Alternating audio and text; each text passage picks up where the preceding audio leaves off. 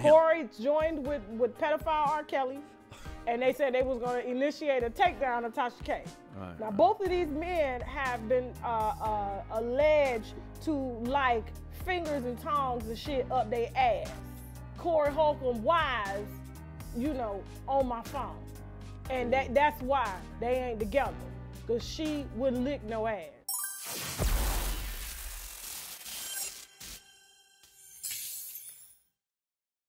I did a video about a week ago, actually, on Corey Holcomb's comments about how the sisters were dressed at the last BET Awards. Now, in full disclosure, I don't watch the BET Awards, and I don't listen to Corey Holcomb. I hear about this stuff through YouTube algorithm, you know, suggestions and stuff. Sometimes I click it on, but most of the time I don't. Most of the time I just ignore the stuff and keep going. But I seen the picture of Remy Ma in that little glass dress, you know, that little jeweled out dress. And, you know, of course you click that on. You see something like that come through your recommendations. You click that on, right? So that's how I found out about all this. But here's the thing, man. We are way too judgmental as black people. Let he without sin cast the first stone. Most of y'all have whole cemeteries in y'all closet. Y'all couldn't stand no degree of scrutiny because some of y'all got so many bad, funny habits and fetishes that is not funny. As you're going to hear Tasha K talking about Corey Holcomb himself with his butt fetish, that he like fingers in his butt, that he like women licking on his butt and all that stuff, you know what I'm saying? Most of y'all got a lot of fetishes. We know Corey said that he used to kick a chick in her ass as some type of sexual kink.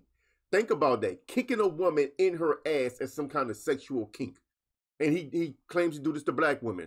He said that, you know, you're not a real black man if you don't forcibly take it from a black woman, you know what I'm saying? So this dude got problems, you know what I'm saying? Like that one chick exposed Dr. Umar Johnson. He was trying to put her in his city rotation, right? Because he wants to have women in every city. So when he travels around talking in these black communities, he wants to have a woman that he can go lay up with, have sex without no type of commitment, no type of strings attached, none of that stuff. And he admitted that he don't want to get married to a black woman because they talk too much. So he's telling you that he has a lot of secrets. And the thing about people like him and people like Dr. Umar Johnson, you don't know what they do because you don't know them well enough to know. But the thing I'm trying to get you brothers to understand, man, is that we got to stop being so opinionated.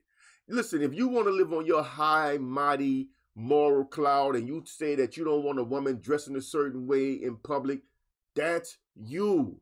But you have to understand that the whole world is not you.